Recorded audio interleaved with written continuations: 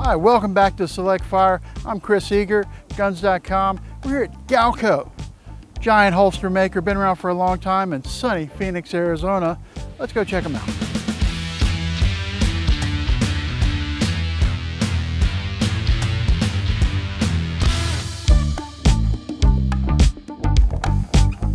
Good morning, Chris. Scott Fack. Hey, good to see you, Scott. Welcome to Galco Holsters. Always wanted to be here. You ready for a tour? Yeah, let's go check it out. Let's go. Galco is one of the finest makers of firearms holsters in the world. Their attention to detail, use of high-quality materials, and dedicated American craftsmanship is second to none. Before we begin our factory tour, Mike Barham, Galco's media and PR manager, was good enough to tell us a little of the company's history. So, Mike, you guys got a kind of a funny start and then wound up getting big through movies and TV and all sorts of kind of iconic stuff out there. Yeah, Chris, that's right. You know, the company started back in Chicago in 1969. And let me just walk around the showroom here and I'll hit sort of the highlights of the company history. Gotcha. So like I said, the company started back in 1969 in Chicago when a Chicago police officer came into the famous Jackass Leather Company and asked our founder, Mr. Gallagher, to make him a shoulder rig. And what Mr. Gallagher came up with after some pretty extensive research was the original Jackass rig. Now this is the sort of Galco signature horizontal shoulder system. Double mag pouch on the offside that kind of balances out the rig. And this is really what launched the famous Jackass Leather Company as a holster manufacturer. This design exploded among Chicago police officers, and it really made Mr. Gallagher able to go into the holster business full time. So fast forward a few years, and Galco had gained popularity, moved to Phoenix, all that, but the thing that really put us on the map was a little TV show called Miami Vice. Don Johnson wore our Jackass rig, which later became the Miami Classic, for the entire course of the show, starting with a little known fact, a SIG 220 in the pilot episode. He moved to the Bren 10 famously for many years and ended out the series with a Smith & Wesson 45 double action pistol. We've continued with Hollywood for many, many years, ever since Miami Vice, and we've done things with Face Off with Nicolas Cage, for example, those famous Kimber pistols he carried, and even up to the Expendables, which this custom rig we did for Sylvester Stallone, starting in Expendables 2 that he wore throughout the series. So we've always had a very, very good relationship with Hollywood, in addition to our work as a concealment holster manufacturer, outdoor gear and things like that. So it's been an awesome journey where we hope to continue on, and it's been excellent for us. Without further ado, let's get this tour started. Scott Peck, Vice President of Operations at Galco, was our dedicated tour guide. This is the main manufacturing area. Okay. This is the original building that was built in 1989. Immediately walking in here, you just like, your hip, it smells like a leather shop, like a premium leather shop, you know. I mean, we go to a lot of factories and stuff, and it's always oil and grease and steel and stuff, so it's really different to walk in here and you have that big leather, you know, hit you, you know. So let's go check it out. All right, let's do it. This is our daily use raw materials warehouse. Okay. At peak, we go through 868,000 square feet of leather. 868,000 square feet? Yes, that's 20,000 steers. And if you line them up single file, that would be 44 miles of steers. Holy moly. And that's a year, huh? A year, yes. So this is vegetable tan steer hide. So where do you guys get your leather from? Well, there's two tanneries, veg tan tanneries here in the United States, and we buy from both of them. Okay, so it's all from American sources. It's not Yes. like from Brazil or No, the steer Canada hide or is something. all tanned here in the U.S. Nice. So you buy a Galco holster, you're wearing an American cow. You are. So what's happening here? So this is one of our two spray rooms. This is where we will spray the leather brown and black as well. So with all this expensive leather, how do you ensure that you're not wasting any of it? We do have computer assisted nesting as well as very trained eyes of senior cutters, and they do their best to salvage as much of the leather as we possibly can. Gotcha. Let's see how this stuff is cut out then. Okay. The nesting is done here. That's the first step before cutting. And you can see she has some marks where there's scars that we want to cut around. And then she'll turn on the projector. Oh, so, and oh, cool. You can see the holsters that will be cut. And what you saw nested through the projection is now going to be portrayed here on the leather, and the cutting heads will cut what you saw in the projector. And they just follow the pattern that was photographed in there. Yeah. A lot of what you guys do is very, old school. I mean, you got leather work, all this stuff, but you're incorporating all this new technology to create a really good product. Sure. So it's obviously a blend. We're very pro technology. In many cases, though, the work is done by hand the same way leather work has been done for hundreds of years. After the leather's been cut, they're going to split it to the correct weight, the correct thickness. So the leather is starting out at 12.5 ounces, and then after he splits it,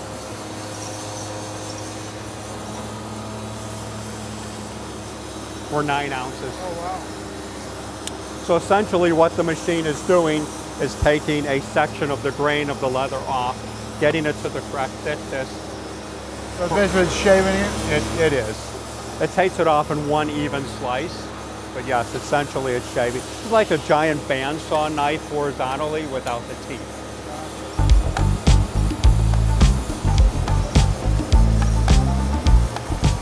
So all of our products have our logo, obviously, as well as a product code and a manufacturing code. In this case, with our center cut steer hide, it's being engraved with a laser. If you look in the window, Chris, you'll see the laser engraving, the lower left. Good deal. So Chris, we just saw the latest laser technology, putting our logo on products, and now you'll see logos being put on the full grain steer hide, old school, with water and pressure. Oh, that's great. So that's just punched in, huh? Yes.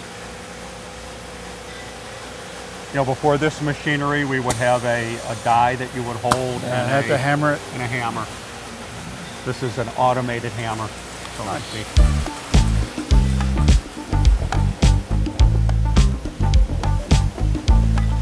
When the leather has been cut, you essentially have two 90-degree corners, obviously the top and the bottom, but our edges are round. So the first step to achieving that is using an edger. We work on the edges twice in production. Initially with single thickness edges, and then once the holster is put together, you now have a double edge or two pieces of leather, and then we have heavier machinery that works to round those edges. Gotcha. And it is a multi-step process yeah. that you'll see as we go through. And this is attention to detail type stuff that you couldn't have a machine do. Someone has to sit there with an eye for it. Yeah, actually we worked for many years trying to develop robotics to do this step, and finally gave up. After the leather's been edged, the next step is the burnish. That's done on these wheels. So why do you burnish it? Well, that's the next step in rounding the edge, and it polishes the edge at the same time. So for example, this is the raw edge before anything's been done. Okay, yeah, so it's still rough and, and stuff then coming off. It's been edged. Oh yeah, look at that. And burnished. Okay. So on a cheap holster you may find it'll just have these unfinished edges, whereas you guys are nice and burnished and feels good. Yeah. And while that doesn't make a difference for the function or the safety of the holster, it is part of the fit and finish. Yeah. And that's certainly one place where Galco differs itself from the competition. I mean, Galco's mantra has always been for those that demand the best and know the difference. So it's little nuances like this, as well as several other little things that are proprietary that we won't get into today, that really set Galco apart from the competition. Gotcha.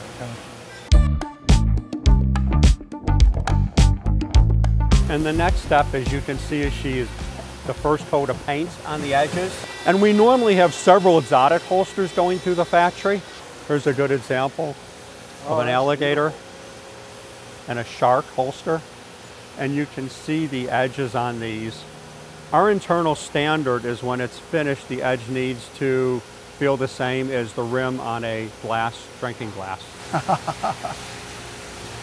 That's great. That's beautiful. You'll have 13 to 15 coats of edge paint on the edge of our exotics.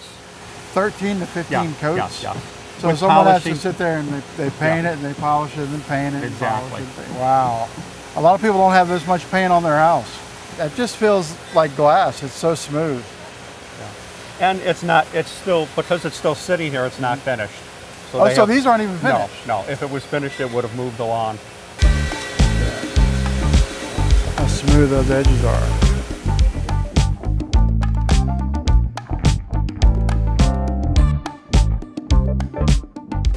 They're gluing the holster together here, Chris. Multiple different pieces are attached.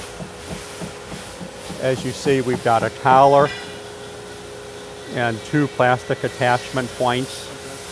And then after this collar is sewn, it will then be glued together and the main seam will be sewn. Harness stitching. It would be the next step after the holster is glued together. The unique part of harness stitching is it perfectly emulates hand sewing, which was done with a needle and an awl, so that each stitch is an independent lock. Okay.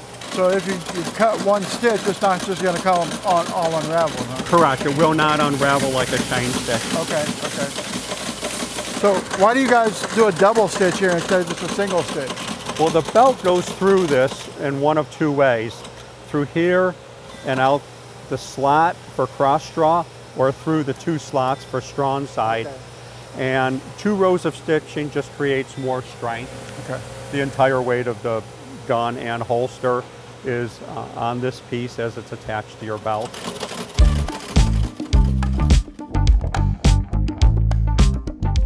This is impressive. You guys buy these from somebody, or? No, we make those ourselves in our foundry. Oh, really? So Yeah. you have a foundry here? We do.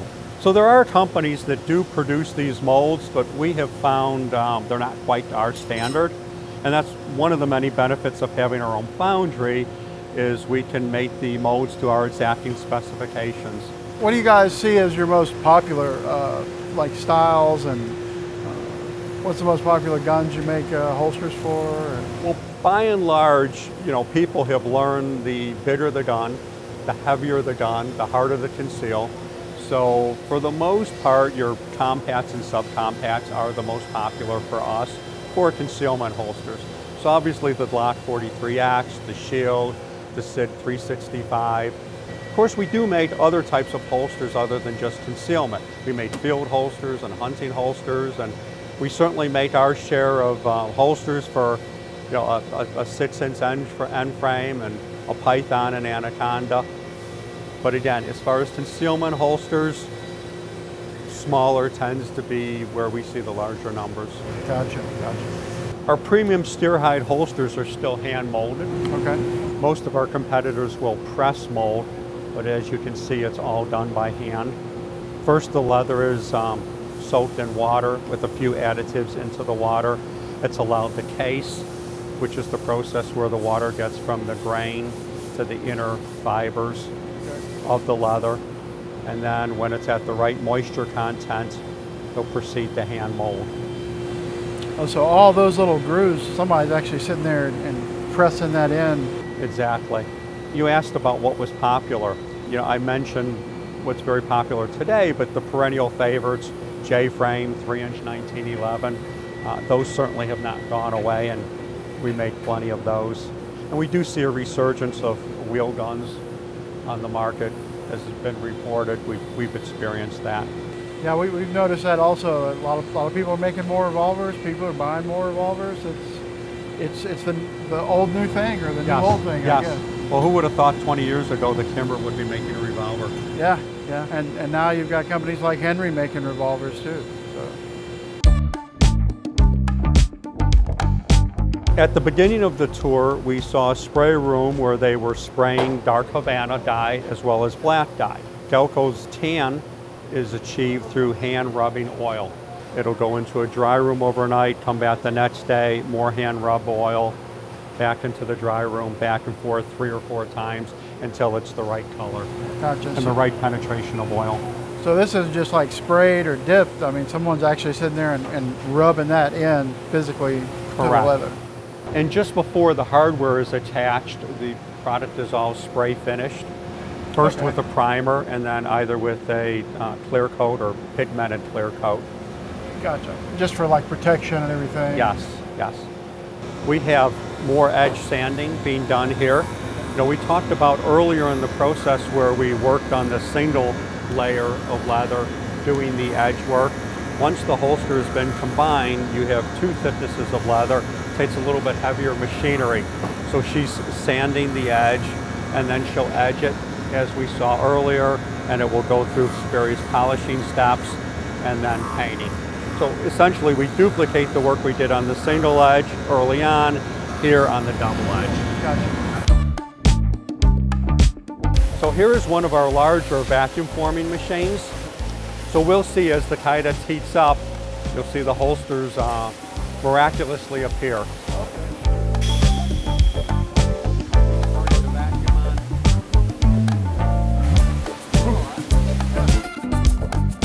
You know, Galco used to make Kydex holsters in the 90s, in the early 90s. Really? And then we stopped.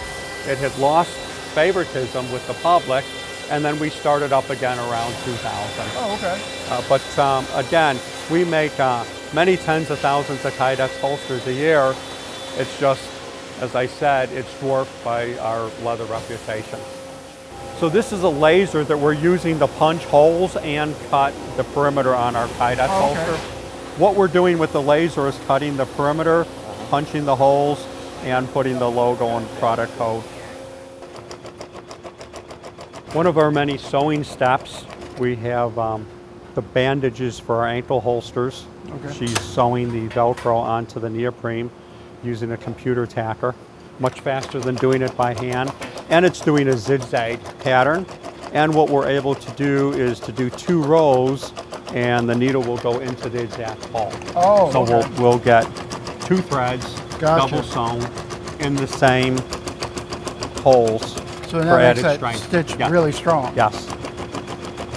She's using a Dirt Cup Adler sewing machine, one of the finest sewing machines available on the market today. From Germany, huh? Yes, for fine sewing of leather.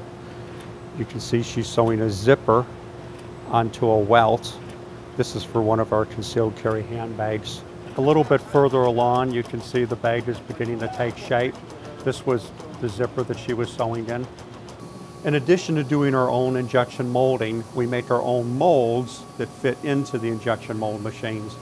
And in order to do that, nowadays you really need CNC machines. So we have 2 CNC mills here, a CNC lathe, and this is really the beginning process of making a mold, hogging out the initial cavities.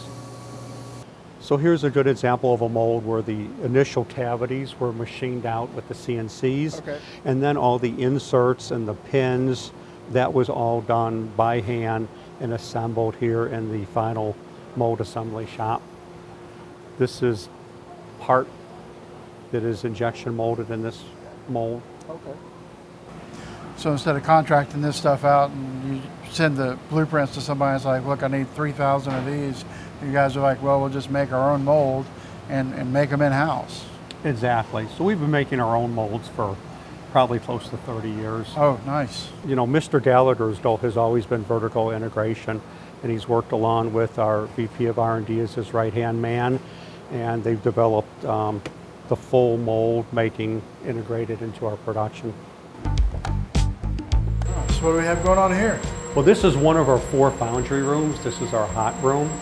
Galco's had a foundry since the early 90s, and this is the latest iteration of it, which is actually quite nice. We've got an endotherm machine, which is a completely sealed, airtight chamber for casting, which really allows us to do precision jewelry quality casting.